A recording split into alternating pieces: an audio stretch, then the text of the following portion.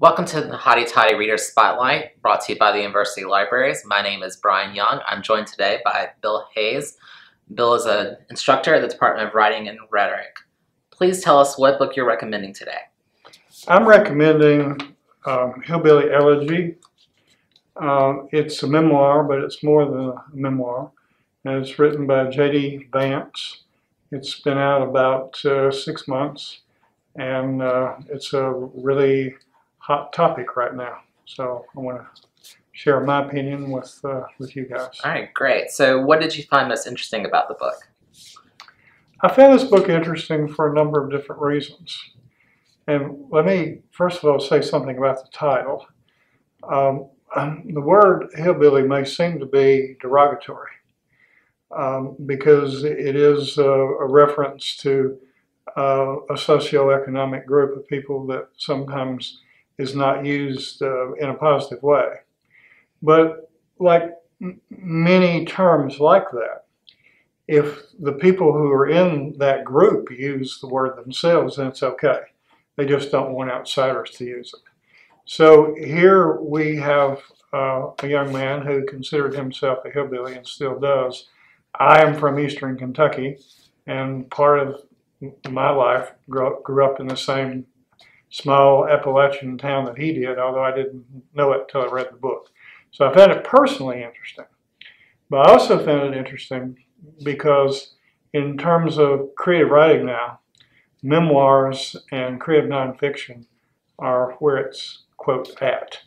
And so it fits nicely into that genre of creative writing. Thirdly, it addresses the historical movement of the Southern Appalachian migration after the coal mines automated.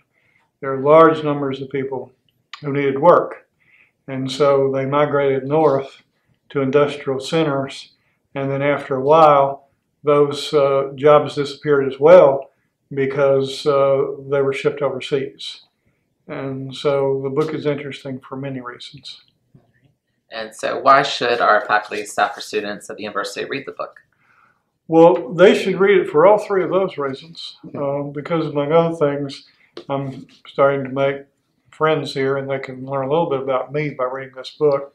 But in addition to that, very, very germane to what's going on right now.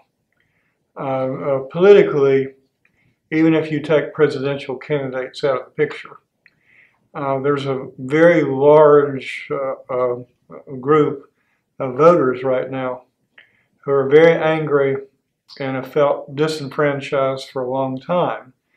And this book helps us understand those people a bit more.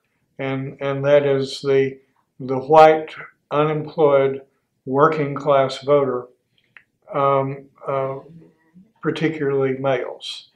And, you know, they form, once they left Southern Appalachia and they moved to the industrial centers of the North, they took their culture with them, and now that all the factories have dried up there, they've turned to very destructive lifestyles in many cases. Their families have been torn apart. That's part of the idea of elegy. It's not a hopeless book, but it's a book that I think allows us to understand a lot of the anger that we see in that particular group in the American electorate today. The book is often read as a companion book. All right. So if you're interested in reading Hillbilly Elegy, you can check out a copy at the J.D. Williams Library. Thank you for joining us today. Thank you.